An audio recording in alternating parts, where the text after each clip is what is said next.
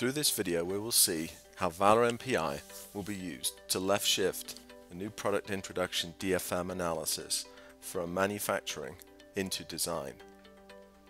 Typically, DFM analysis is performed late in the design process. Typically a full analysis will be performed towards the end of the process, but this generates a lot of issues that are difficult to fix that late in the design process. With Valor NPI now running concurrently within Expedition in VX 2.4, we can run these analyses at the different points through the design process, like component placement or routing, and therefore when we come to the point of final release we have something that is very manufacturable. So now in VX 2.4 we have Valor DFM and now embedded into the design process. It now is a window that can be run directly from within Expedition, and the analysis will be generated and the results put into the normal Expedition hazards control. We've just run the analysis now, and now we can actually look at the results that are generated.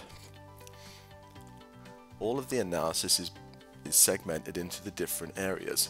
For example, etch, solder, maybe component, and you can step through these issues and actually see live within Expedition as it takes you through each of the issues that have been highlighted. At this point you can decide, should I correct the issue within Expedition? Do I need to change my analysis and my test limits to decide whether the issue is something that needs to be addressed or not?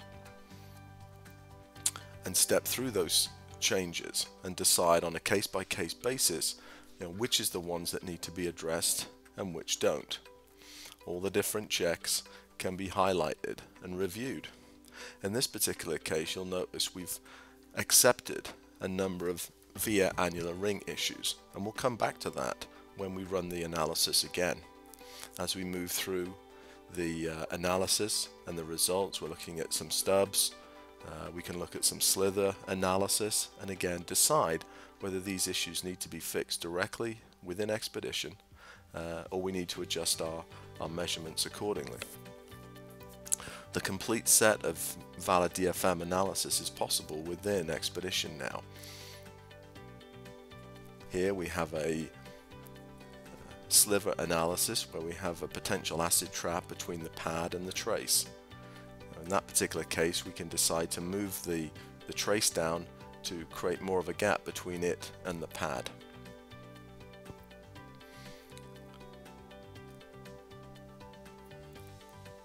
There's also a lot of via wide trace narrow pad analysis that can be performed as well, as we can see here. So in this particular case we have a trace that's very wide, wider than the pad itself. The problem that this can cause is that it changes the thermal characteristics of during reflow and can cause tombstoning and other solderability issues. There are other checks that can be performed such as solder mask and silt screen. All the complete set of DFM analysis can be performed within Valor NPI, running concurrently within Expedition VX 2.4. When I've completed all of my analysis and I want to run it again, as we're seeing shortly, we're now going to fire that off a second time.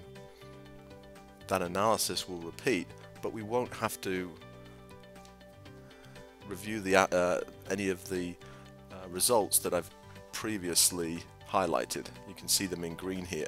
I didn't have to go back in and automatically highlight those issues.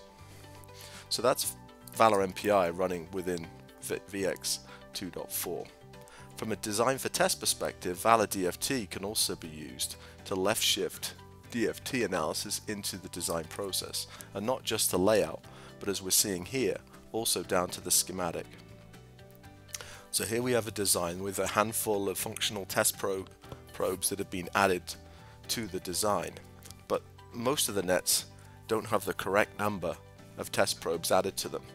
So we can take that information and export it and use that once we get to PCB layout. Expedition VX can import the test point requirements from a file. That file has been generated by Valor DFT. And that will then set the number of test points for each of the nets. Based on the analysis, this might be one net, a number of test probes per net, but it also can be 0 test probes per net. If Valor DFT is determined that it doesn't need test points on a certain net, then that will save space that can be used for other nets. Here we can run the automatic placement algorithms to set the test point requirements for as many of the nets as possible. If necessary, we can use manual methods to add the test point to the net as well. Once complete, we can re-export the data and now run the analysis against the design and the layout data. So we're now rerunning that analysis.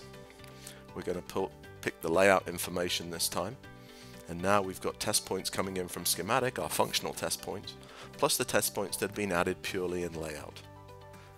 Once we run that analysis, we can then take a look at the test point analysis and requirements that have been generated after the updates have been performed within layout.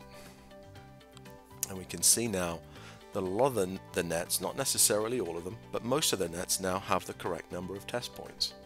So there may be still a little bit of work to do, but the vast majority of nets now have the right number of test points, and see that the right number of test points isn't necessarily 1. We haven't just put 1 test point per net, but there are nets there that have 0 test points, and that is correct because we've determined that we don't need test points for those particular nets. And that allows us to maximize the test coverage for the fewest number of test points on the board.